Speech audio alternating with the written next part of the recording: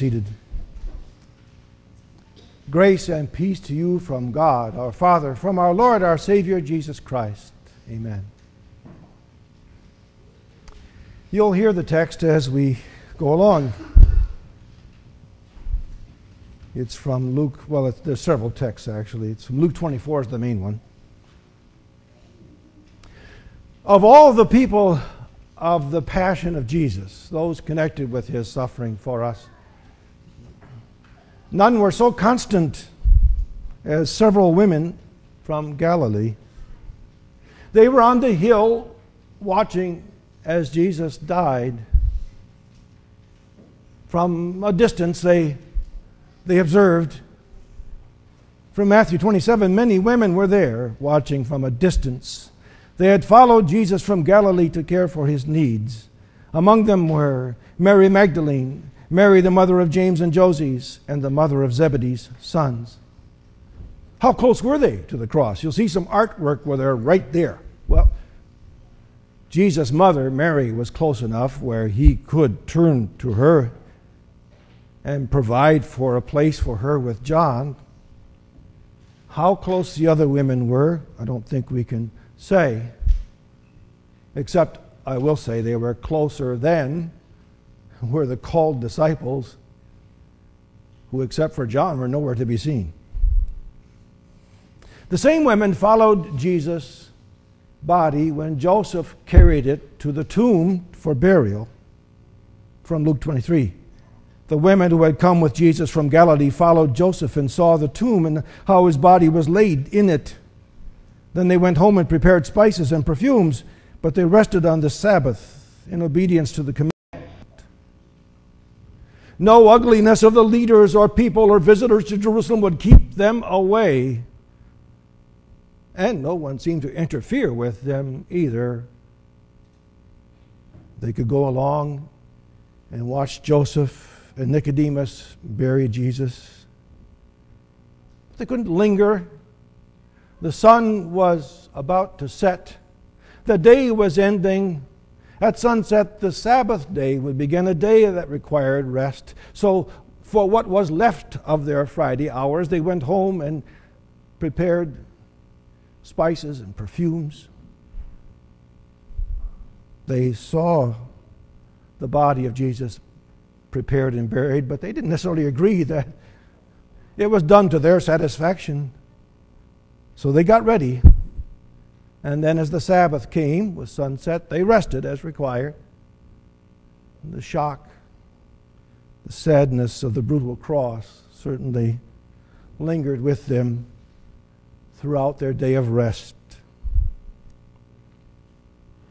As constant, as faithful, as caring the women of Galilee were in following Jesus, we only get bits and pieces of their names. Mary Magdalene, Mary the wife of Clopas, Salome, Joanna, wife of Chuza. On this day of our Lord's resurrection, we remember them, though we remember the women of Easter, the breathless witnesses, and no, I'm not going to run around again to do that. The breathless witnesses. The women of Easter heard the most breathtaking news. In this past 6 weeks here at church, we've been involved with various characters and people from the Passion of Christ, all of them men. We've paid almost no attention to the women of Galilee. As Jesus hung on the cross, our attention was devoted to him and what was going on there, or maybe to those with whom he spoke. As Jesus was put in Joseph's tomb, we're probably more interested that Nicodemus and Joseph came forth from their secret discipleship and finally committed themselves to Jesus in burying him. At least the Gospels pay no attention to what the women said or did, or how many tears they shed as they went home that evening after Jesus' burial. The rabbi they loved with all their heart was gone. But on this morning, on this resurrection morning, the women disciples of Galilee are center stage. They got up and out of the city, even before the morning light had dispersed all the shadows in the dark alleys of Jerusalem. At the first hint of dawn, the first light to come after the Sabbath day had begun in the darkness of Friday night, they threaded their way through the city gates and hurried to the caves where the tombs were.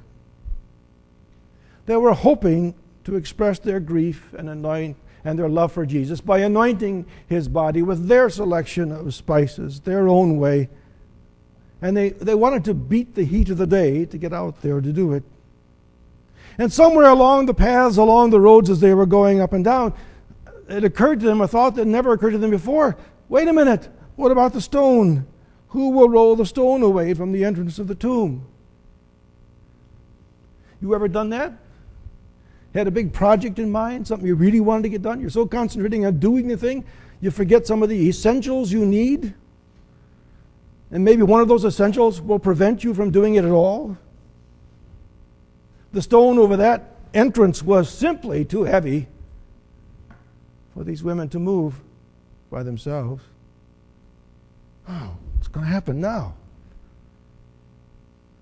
The wasted effort? Here's our text, Luke 24. On the first day of the week, very early in the morning, the women took the spices they had prepared and went to the tomb. They found the stone rolled away from the tomb, but when they entered, they did not find the body of the Lord Jesus. Imagine their shock when they came up over that rise and saw that stone open away from the door and this opening. Oh, what has happened here? Did Joseph and Nicodemus come back and some reason move that body of Jesus? Did the disciples decide they really did now want to get close to Jesus and honor him in his death and somehow leave that stone door open?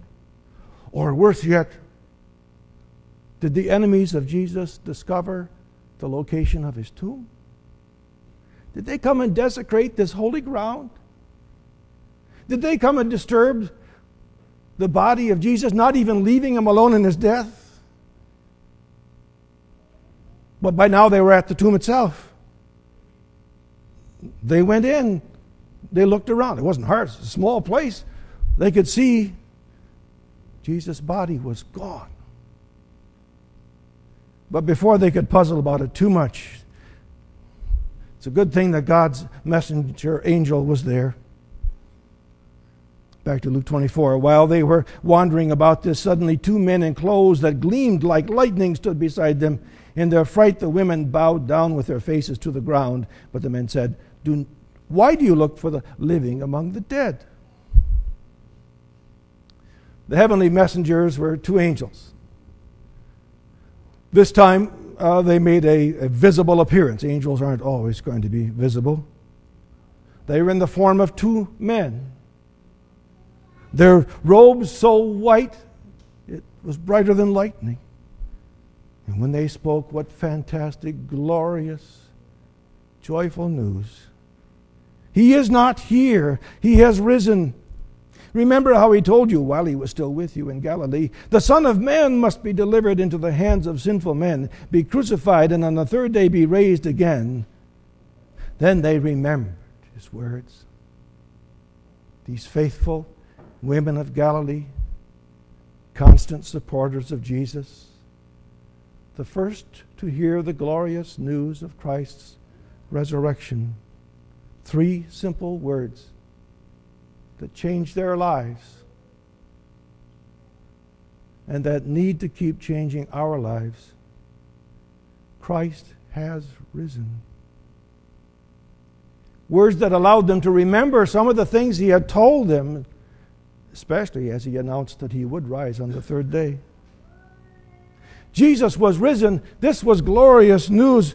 The women weren't allowed to stand around and idly discuss this for a while. God's angels had an assignment for them right away. Go quickly and tell his disciples. So they did. They left. Did you ever wonder what they did with those supplies that they lugged out there? Their spices, their perfumes, linen cloths. Did they drop them right on the spot and run? Were they so taken with this news that they lugged them all the way back into the city? Hard to say. But as they walked, they talked, and they processed what they had just seen, what they had just been told. Fear flooded their minds. The confusion about what it meant. But joy also came. They might not understand how Jesus' body could leave the tomb. We don't. But the joy that came to know that the Lord was not there because he was alive. And while they were going, they kept up their pace, rushing back to Jerusalem with their news, their adrenaline pumping, until Jesus appeared. His first appearance now. Suddenly, Jesus met them. Greetings, he said. That is such an anemic word, that translation, greetings. It's rejoice. It carries in it the idea of God's grace, God's gift. Rejoice in all of it. The first to see Jesus alive and to hear his voice. It's enough to take your breath away. They bowed to the ground. They grabbed onto Jesus' feet. Lord, is that really you? Can you really be alive from the dead? We thought you were dead and gone. We thought we'd never see you again. Praise God on high. This is the most powerful work of the Almighty God. Wait a minute. Are we safe coming here, touching you? Jesus said to them, do not be afraid. Go and tell my brothers to go to Galilee. There they will see me. And so they went to tell the disciples and all the others. Now the next phase of the story. The women's breathless news seemed unbelievable. These Galilean women were not outsiders to the disciples. They had known them for years. They knew where they were. They knew where they were staying and gathered behind closed doors. They knew how bad everyone felt, how sad and grieving everyone was that the Lord was dead. How excited they were then to come in and to know that they had the answer. They had the good news. They rushed up through the streets of Jerusalem, climbing the stairs and the elevations, their hearts pounding, their lungs gasping for air, and they burst through the doors. Jesus is alive. An angel told us. We saw him. He talked to us. They had seen the empty tomb. They had heard the angel's message. They'd actually seen Jesus and talked with him. They had the facts. They had good news to tell. And you'd expect the disciples to rejoice and celebrate. You'd expect them to say, yes, that's what Jesus told us several times. Didn't he say, I go up to Jerusalem, I would suffer at the hands of the Gentiles, I'd be put to death, and I would rise on the third day. Here it is, the third day. Thank you, sisters, you brought us the most welcome news. No. The disciples looked at the women with their news as if they were nonsense talkers. The other believers associated with these 11 were also dismissive. And before you start thinking it wasn't a man-woman thing. It was the difference between those who met Jesus and got the straight news and those who were hearing it secondhand because it's so unbelievable. When they came back from the tomb, they told all these things to the 11 and to all the others. It was Mary Magdalene, Joanna, Mary, the mother of James, and the others with them who told this to the apostles, but they did not believe the women because their words seemed to them like nonsense. The Easter women got that reaction from those who loved Jesus. Now imagine the reaction you get when you announce the same thing to a non-believing world today. Maybe it was just too good to be true. Maybe it seemed flat out impossible. I suppose we can hardly fault the disciples for their skepticism, though I will anyway. So many of their cherished hopes and dreams have been dashed to pieces in the past 3 days. But the women persisted. They kept telling the good news. They knew what they heard. They knew what they saw. They knew what they felt with their hands as they held Jesus by the feet. To their credit, Peter and John at least took up the possibility that the news might be correct. They ran to the empty tomb to see for themselves. They saw, they believed the report. Yep, the tomb was empty. Jesus was gone, but they sure weren't positive about what it meant. Mary Magdalene went back to the tomb. After Peter and John were running around, Mary went out there. She left so early when they first saw that open door that she didn't really meet the angel and hear his message. So she was still convinced that Jesus was stolen away, dead and gone. She's bitterly grieving at the tomb when Jesus came to her, called out her name, dried her tears as he dries ours, changed her grief to inexpressible joy. The Magdalene now had news to share too.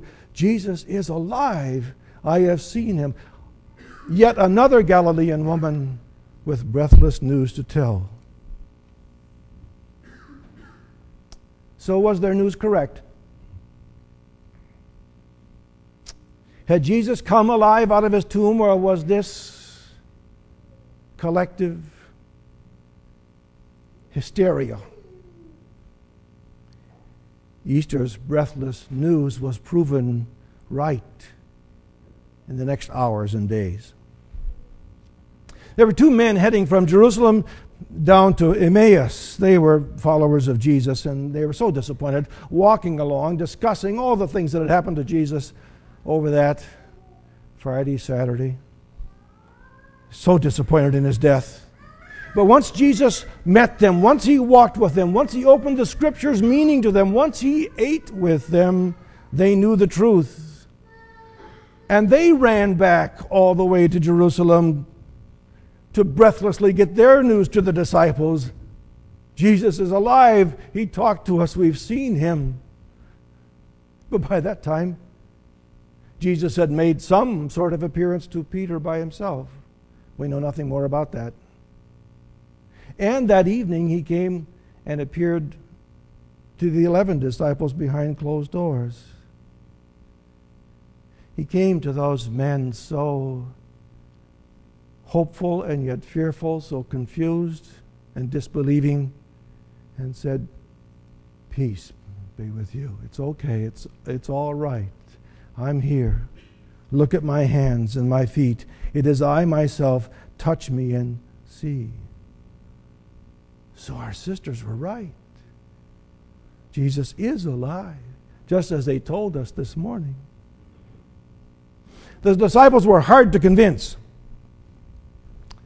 That's good for us. You see, there's a theory out there that these disciples stole away the body of Jesus and made up a story of resurrection. They weren't very likely to do that because they didn't believe he would rise. And even when he did, and they had credible witnesses, they were hard to convince that he was alive. But they were convinced now.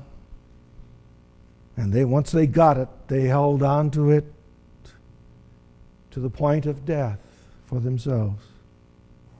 Gradually, more and more people heard what those first breathless women had to say. Their message of the living, victorious Jesus was on the lips of the disciples over and over again. In Jerusalem, Judea, Samaria, the ends of the earth.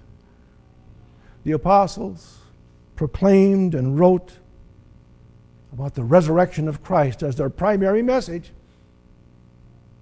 St. Paul wrote that our faith is meaningless and we're the most gullible of people if Jesus did not rise from the dead, but in fact he did. And only the living Jesus can guarantee and assure us that we will rise, that we will have everlasting life. And that is what he does. So today, we here at Calvary end our series on the people of the Passion by trying to capture the breathless passion of the women of Easter.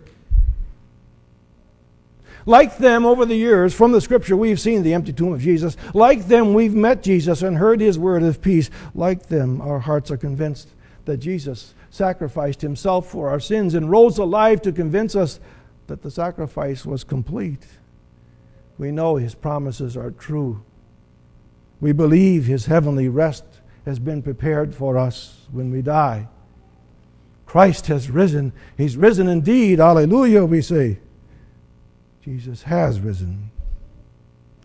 His message is now ours to tell. Jesus died and rose for all the world. All who believe this report and news of ours will have eternal life. And those who will not at first to believe need us to come back to them and be persistent like those women again and again to say that Jesus is alive, the victor over sin and death. Christ has risen. He's risen indeed. Hallelujah.